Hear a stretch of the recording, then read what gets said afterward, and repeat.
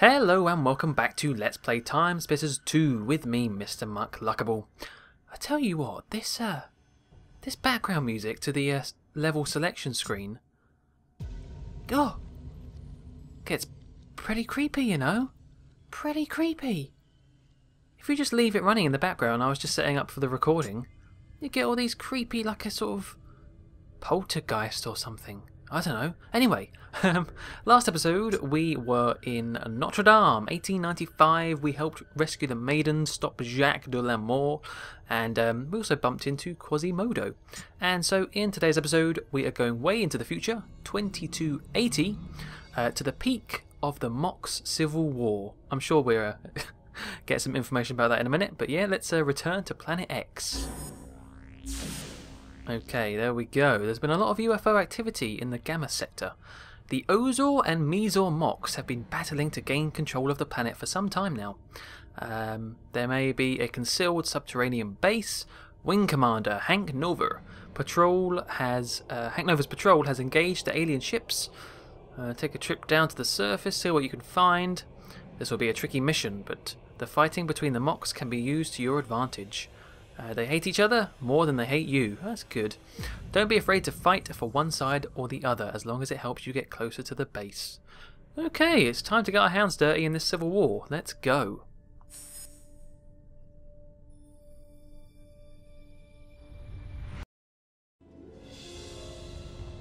Wing Commander, you have veered off target. What's your status? Over. Base, the squadron's engaged with the enemy, but I've taken a direct hit. What's your damage, sir? The engine's shaky, but I'll be okay if it doesn't overheat. Uh-oh. Mayday, mayday, losing altitude. Commander, you just keep that bird in the air. We're sending someone to pick you up. Over and out.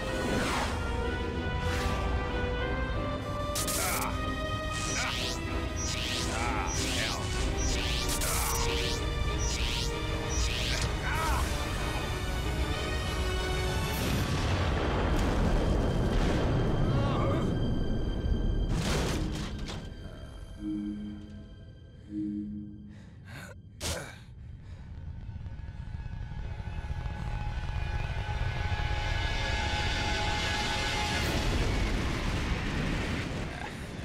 Gotcha.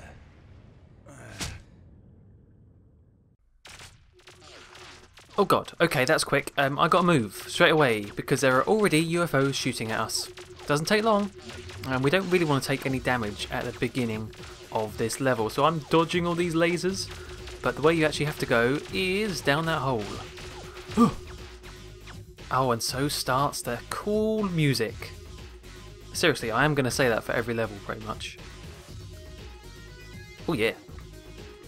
Okay, right, let's go then. So yeah, we're on Planet X. Time to have a look around this civil war between the Moxes. I don't know. They're actually pretty funny looking. Here we are.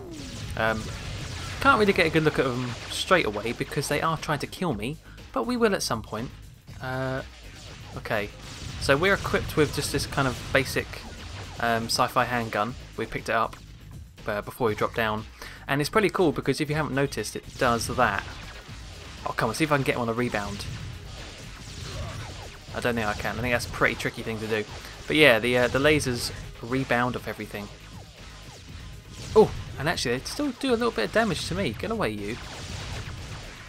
There we go. I actually just taken loads of damage there. But yeah, in Future Perfect they have these guns as well, but they have the option to turn off this feature, so they don't always bounce everywhere and just cause havoc. Look at them! Woohoo! But no such luck in TimeSplitters 2. So first thing we're going to do is pick up this bit here. Weapon part. Very vague, but yeah, just pick it up.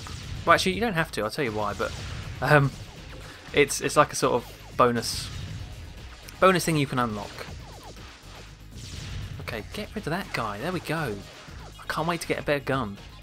So they're all kind of hiding everywhere, and they come out of all these little gaps. And go and kill your other, your enemy. Stop bothering me. I'm just poor old Hank, stuck in the middle. And we're going to drop down. I kind of like the colours of this level, but I've got to be honest, this isn't one of my favourites. I don't know. Well, maybe I do know why. It's just not particularly... I mean, look, it's just rocks. And usually I like rocks. You know, I love rocks. Yeah, like in the gun Let's Play. I like canyons and things, but this isn't the same. This is supposed to be like aliens. Anyway, that objective there was to repel the beach attack. That's why we've got all these here. Oh, baby.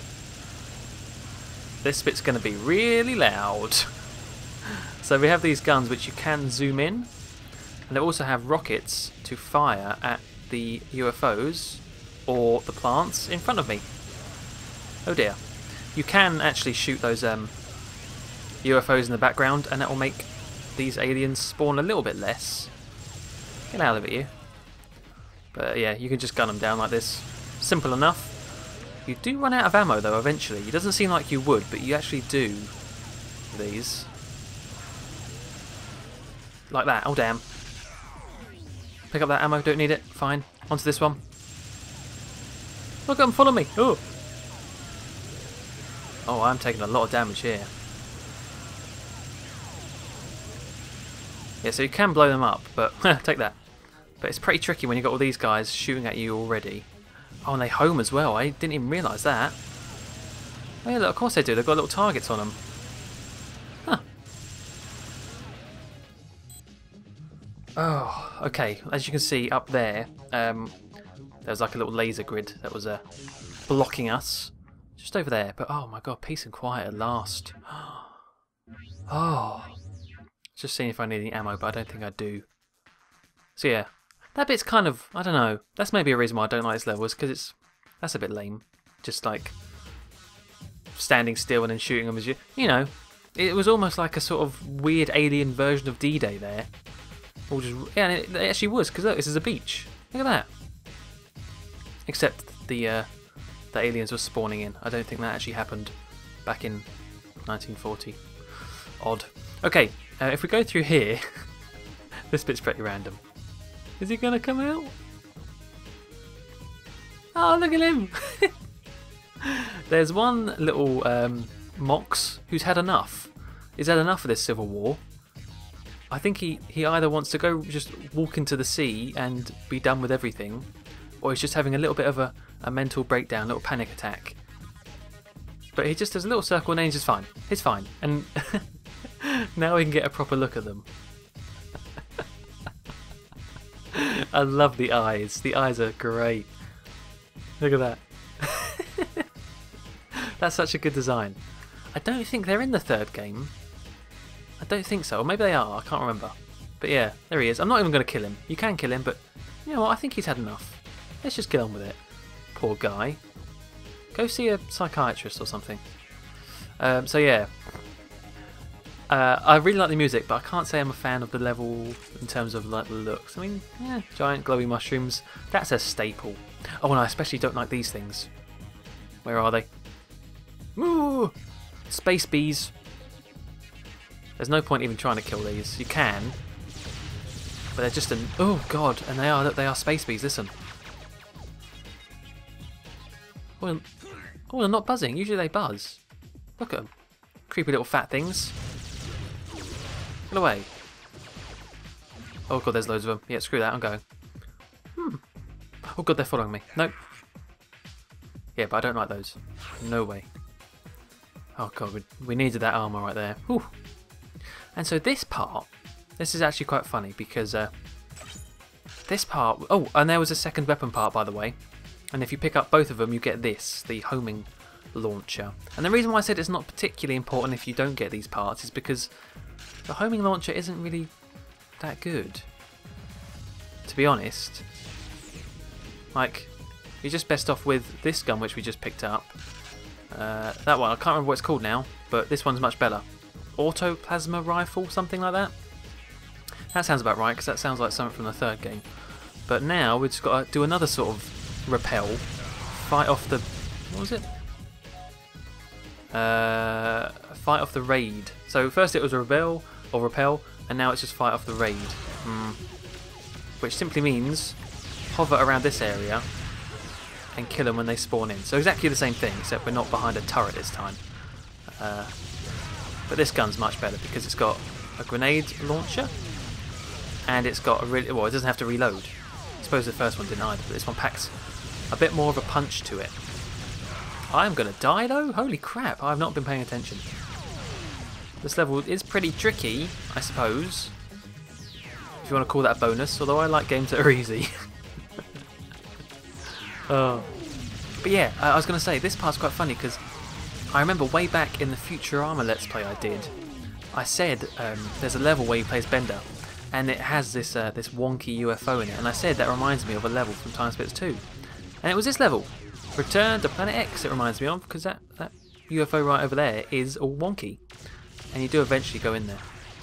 Okay, so we've now done that, stopped the raid. Now they're starting to fight between themselves. There's a civil war in action right here. Apart from that guy, get a life, guy. Go shoot your own enemy, not me. And the UFO starts bloody attacking me, even though I just protected you. Everything's against me. Oh god, I'm running. So we need to get inside the UFO by running towards the teleport blob, gas ball. Woohoo! And now we're inside. This bit I like because it's wonky, and the screen is actually wonky, which gives a really sort of disorienting effect. I like that. It's cool. And we're in here to actually find a little hole to fall down. Now here's the thing. If you play this on easy, the time crystal would be here, and you could walk through the time portal, and that would be the end of the level. It'll be a really short level. But because we're on normal, you get a ton more to do in the level. Like, just as much more to do. So you definitely want to play this on normal because you miss out on so much if you don't. It's crazy. So yeah, this would be where it ends normally on the easy mode. But we're not on easy, so we're going to fall down here and get a checkpoint. And hopefully, oh god, give me some armour. I think there's some this way. If you go towards, which way did I fall down? Go towards the right? Uh-oh. Give me that armour. I need it. It's just down here. Oh, thank god. Right. We're okay now. We're okay. I can relax. So this is where it gets a little bit sort of... I got really lost when I first played this level. And the funny thing is, I can't really remember this part of the level too much playing it from years ago. I mean, I obviously did play it on normal mode at some point, but I really can't remember this half of it. Yeah. Anyway, so yeah, this is where we see the fighting in action. Are they gonna... Oh no, they're still aiming at me. Screw you guys. Sometimes they're aiming... Oh, they might do now. Come on, shoot each other.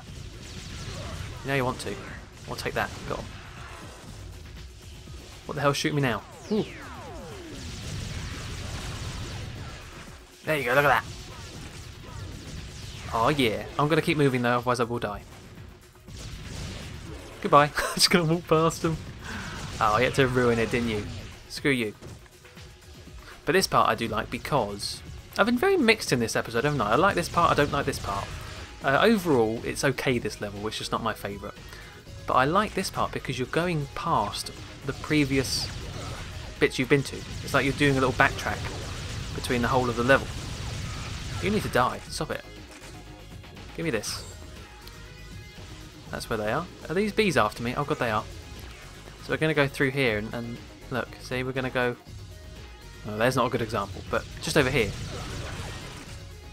I think this is where we started off actually. In fact it is. This is where we started the level. So we're going to backtrack all the way around the side. To this kind of secret base bit. Now there is a turret there, but we don't want to go in that one. We want to go to the second one, so we skip the first, we go straight across into this second turret. This one, because we've got to shoot down, I think it's 15 UFOs from the sky. Now pay attention to how this this gun works, how it shoots. Look at that, did you see that? That's some really nice attention to detail there, the way that each little bit is moving in a circle. Yeah, it didn't have to do that, they could have just had a normal cannon. And then the longer you hold it down, the closer it gets to the screen, like it's overheating. I don't know, I just thought that was a nice bit of detail. So, I suppose it's it's good that they did this because this part's actually quite boring. There's no No sort of challenge whatsoever. These UFOs just come right across your screen and you just spam the shoot button. So it's distracting us from what is otherwise quite a lame part of this mission. Oh. Anyway, we're in not turrets, sorry, gun pods. That's much more sciencey. Gun pod AA2. Come on, die. There you go. That was the last one. We will turn off that camera. Cool design though. Actually, that reminds me of... No, it doesn't. Okay, I'm going to stop. I was going to say that reminds me of Alien, but that really doesn't. Like the chair with the big alien. I said that in the Futurama Let's Play as well. Man, I just talk in cycles, don't I? Anyway, now that door's unlocked. Just out here, I think. Oi. Oh no, God, that's not a door. See, I'm getting lost still. Where the hell did I just go? No! Yeah, okay. God, I am getting really lost. Right, this was a door that just opened. And now we've found our way into the UFO base. God, stupid Planet X. What a terrible holiday. And this part is obviously where they're making all the UFOs. But also, it really reminds me of that level from Future Perfect. Something to crow about, I think it was called. Like where it has all these handrails, and especially the colour. It's really orange. Yeah, I like that. So, unfortunately, we can't blow up these UFOs. We're just going to move on. We're just going to move on to a really big one. Oh, look at that. Oh, God. Actually, screw that. We're going to go straight through. Okay. Into that UFO. Oh, my God. Let me out of the... Oh, my God. Ah! That's not fair. It just spawn camped me. Damn TimeSplitters. Into the nice straightened UFO. And we're going to grab the time crystal. There we go. And jump through the time portal before I die. Where is it? There we go. Oh man. That was actually quite... Look how much health I had. Bloody hell, that was close. But there you go. We returned to Planet X. Hopefully we got the hell out of there. Aha, so we unlocked Ozor Mox. Again, another character that we probably killed. We don't know how many there were of them, but we killed a lot. So yeah, we can play as a googly-eyed... In fact, they look a bit like Abe from Abe's Odyssey. There you go, that's who they remind me of. Anyway, oh no. Next episode is going to be 2019 in Neo Tokyo. Some people say this is the most difficult level in the game. Fortunately for us, we're not going to play it on hard mode. But still, let's see how it goes. Oh. Until then, thank you very much for watching, and goodbye.